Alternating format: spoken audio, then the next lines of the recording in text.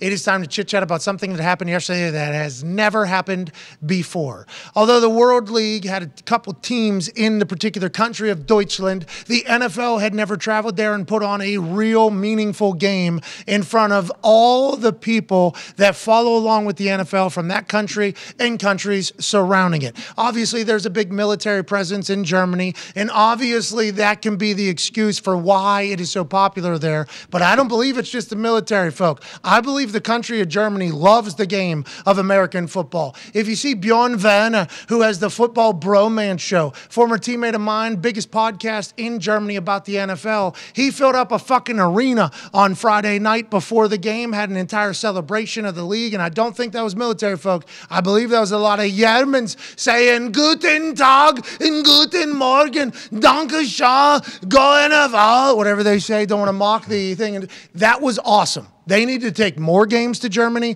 Germany needs to be the home of big games continually going forward. Their fans showed up. They were excited about everything. They stayed long after the game ended. I assume they walked right down one of their cobblestone streets to Hofbrauhaus, which is down the road from where the Bayern München Stadium is. That was an amazing way to start the Sunday slate. I think Germany showed out. I think they showed up. I got to meet this guy whose name is Crow. He had a little football helmet with a sweet Batman. He crushed it. Honestly, I was talking to my wife on FaceTime because I was still passed out in bed, laying in bed. She was on the other side of the house doing something. She needed to show me something on whether or not I wanted to keep it, and I'm FaceTiming with her, and this dude popped up on the screen. I go, whoa, need a camera. So sorry. Need to take a picture of this. And she goes, of what? I go, I don't know how to describe. I honestly don't know how to describe what I'm talking about right now, Sam, but it's a guy wearing a helmet with a visor with some ears and his name's Crow, okay? You would never understand German artists, but I appreciated Germany for being so fantastic yesterday. I'm thankful that the NFL went there. The rumor of however many millions of people trying to get 70,000 tickets, and they showed up, showed out, and fucking amen, thank you to the Germans for doing that. That was a cool environment yesterday, and obviously Tom Brady gets the win alongside the Buccaneers over the Seahawks. Yeah, it all seemed to add up for the perfect game, not only to be in Germany, but also to kick off the rest of the slate, the rest of the day. But yeah, the fact that the fans are staying there late, they're singing. I mean, it was just a super special environment. I know I texted you. I was pumped to see Tom Brady pumped to win a football game. Yeah. He's won so many games, and there's always the expectation you're going to win the Super Bowl every single year. He's had some adversity this year. I was like, man, it was cool to see they get that when he realized, all right, the game is in hand, watching him dap up and give hugs and headbutt all of his teammates. It's about time.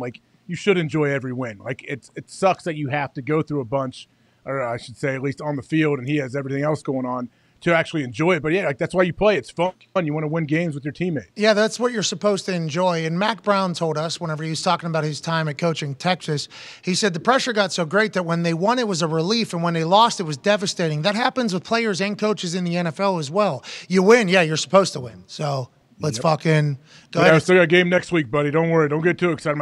I'm not even off the field yet. Can I smile? Doesn't everybody say how hard it is to win? Hey, it's hard to win a game. And that's what, remember, everybody says it's hard to win a game. It's hard to win a game. Let's enjoy this a little bit. You're right. It looked like a sense of relief from Tom Brady. I think we saw that after last week's game where he said, that was awesome. That was fucking awesome. Unprompted.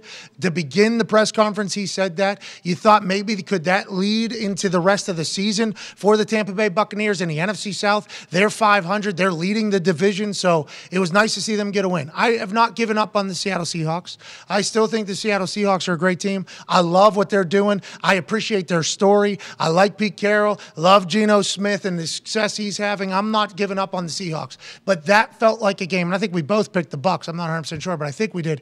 That felt like a game with Tom Brady getting a chance to do something he's never done before, do something that nobody in the NFL has ever done before, win a game in Germany. That can not only wake up Tom, look at Julio. Yeah. Julio Jones shows up. The entire team, and, I know White talked about it 2 weeks ago where he had forgotten about how hard it is to make it into the NFL and how not everybody's in the NFL. When you go do something for the first time ever in your league's history and you get a chance to experience something and nobody else has really experienced, that can kind of put in perspective how big what you're doing is. That can kind of make you appreciate and respect what you got going on a little bit more. And I think that's why we both like the Buccaneers in this particular situation. But whenever you talk about Tom Brady, in this season, missing 11 days in training camp, unannounced to the world. I guess Bowles knew. Missing a walkthrough on Saturday morning, going through everything he's going through publicly. His ex-wife now already has a new boyfriend. He's a jiu-jitsu teacher that make you ask a lot of questions, and there ain't nothing Tom can do because old cuz can break all of his very pliable arms if he really wanted to. Right. It's just,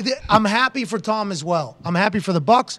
I'm happy for Tom. I wish he would have got to go moss that guy whenever he slipped on the pass like he said he was going to do. Interesting play call, up 14-3 in the third quarter. Could have been cool. Tom trips another person, kicks another person, seemingly his move. He is a bit European, likes his soccer, but I am very, if he lands on Tom's leg right there, that's not good. They were talking about how slick it was, the grass, which came immediately after a conversation about every stadium should be grass. I'd like to think about their thoughts on grass after Sunday yesterday in the Bayern München Stadium, but I enjoyed that game. Happy for Tom. And they need to put a couple games in Germany every year. Michael Dixon and Jake Camarda put on I completely forgot about this. I am so sorry, Camarda. He hit a 64-yard fucking fair catch out of his own end zone right here. Okay, 14-0, end of the second quarter. He's in his own end zone, 64-yard fair catch. A lot of people said, the guy shouldn't have fair caught it. Who cares? The returner put his head like this and was like, oh, I probably won't be able to return this. So he gets a fair catch. The ball has to be hit so high and so far to be fair caught. If you get a fair catch over 50 yards, it's great.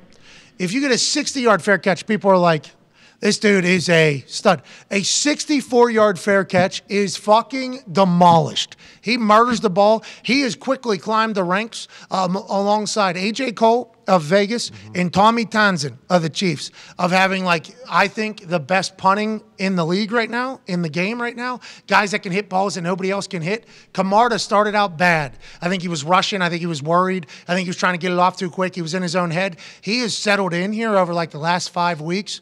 Murders the football. That was awesome to see. Dixon put on a show. He was pinning them deep. I mean, it was, in my eyes, the best start to a Sunday slate in the history of Sunday slates. Yeah. And I think it's a lot to do with country roads, take me home to the place I belong, West Virginia. Shout out to the Germans singing an absolute banger from John Denver.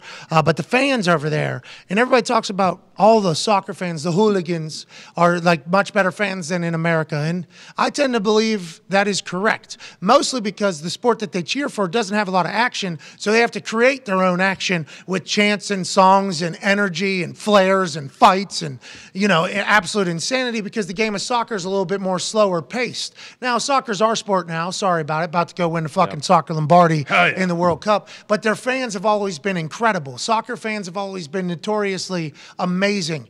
And in England, I think we've experienced it.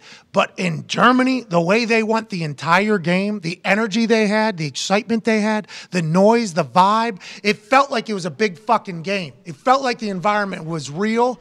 And I can't thank the, hey, Dankeschön, to the Deutschlanders over there for sure in Germany. And in terms of more games being there, like that tweet came out that that game already outperformed like every London game that they've ever had in terms of like selling more merchandise and like league pass and all that kind of stuff. So yeah, you can tell they absolutely love it. And in terms of like the fans, it seems like, and this just from watching it, like they're happy drunks over there. Like, cause like the beers they're getting are bigger and everything, but like that kind of fuels They've been drinking since they're 14. Exactly. Yeah. Whereas, all of them. Whereas like, you know, what we always see on home games is like there's people who, you know, drink 4 tall boys of Bud Light and then just start getting into fights in the stands. Like over there, they're hammering beers and instead they're singing and it's kind of just like a more happy environment. And Godwin said after the game, and obviously he's not going to shit on the experience, but he was looking up into the crowd and he was just like, this is unbelievable. Like, it did feel much different than a London game. He was like, I'm just so grateful that I got to be a part of this experience because this is unlike anything I've ever done. And watching it,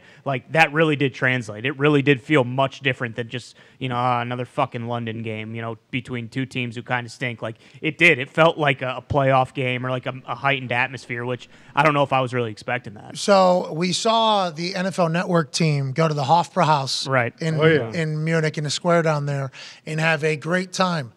Steve Mariucci, at the end of the video, says, it's the greatest night of my life. He has. He's lost his voice. Big time. He has this massive, I don't think it was a beer stein, because the stein, I think, has the top thing on it. Massive mug of beer in the later hosens or whatever. And he says, this is the greatest night of my life. Yeah. Steve Mariucci has 5 kids. 5 kids. He has 5 kids. So this is the greatest night of my life. I think everybody that went over there enjoyed it. I've been to Germany a few times to play soccer. I'd also taken a trip over there. It is the nicest country, out of all the countries I've been to, the nicest country to Americans, I will say, that I have ever been to. You drop me into a place, you can find out quickly how they feel about Americans. I am the biggest, the dumbest American that people will ever see. I obviously wear jorts and a tank top, and people look at me and go, oh, big dumb Yankee right there. So you can tell how countries feel about Americans as a whole just by dropping me into the middle of it. Now, I will say that's probably evolved a little bit. We're a little bit more popular in some of these countries that I visited to in the past, and I can't wait to get back to them. Germany, when I played soccer there. Germany, when I took a trip there. Germany, whenever we traveled through there and saw everything, the people were the nicest.